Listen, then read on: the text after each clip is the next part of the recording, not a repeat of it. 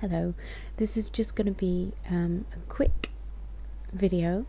I've just got back from York. I have been to visit my half brother and half sister and their mum, which was my dad's second wife.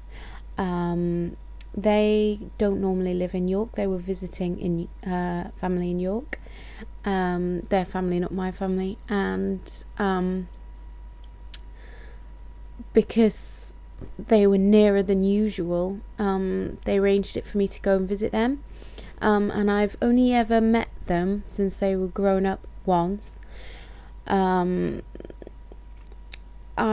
only saw my younger brother when he was a baby, and then like last year or whenever it was, a couple of years ago, when he was a teenager.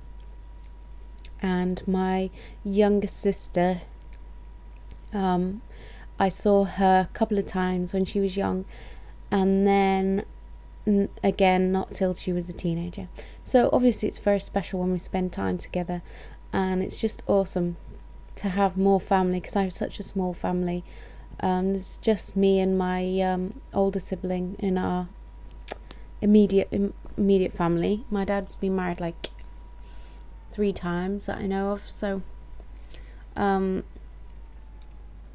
got that older sibling who's the transgender one, and then I've got these 2 younger ones, and it's just great to see someone that's same sort of DNA as you and be with them and have them say, oh, we miss you, we love you, and have fun, you know, talking to them. She's lovely. Their mom is lovely. She reminds me a lot of my mom, strangely, in a lot of ways. She's a very different person, but in sort of, you know, she's little, she's got the red hair, she wears like the same cloth headband my mum used to wear. She wears a rucksack, she wears a lot of navy, she has the glasses.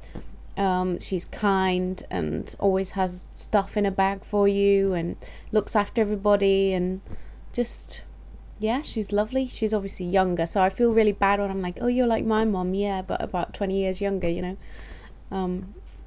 It's funny how my dad went for the same sort of type of woman twice. No wonder he tried something different on his 3rd wife. But she's lovely.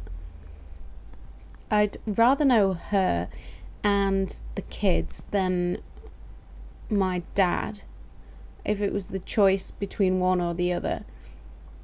And I don't think they'd want to know me particularly if I was with him, because they don't want to know him, and he doesn't want to know me at the moment. Still, you know, obviously, well, for people who don't know, I've been disowned by my dad. I haven't spoken to him in about 5 years. Anyway, like I said, it's just a quick update. I'm going back to work tomorrow, to a large workload, but I'm looking forward to it. I've got to get all the washing done and stuff today. I've had a lot of Jewish high holy days, so I'm behind on that, and that's it really. I said it was going to be short, and it is going to be short this time, so hope to make another video soon. Keep watching.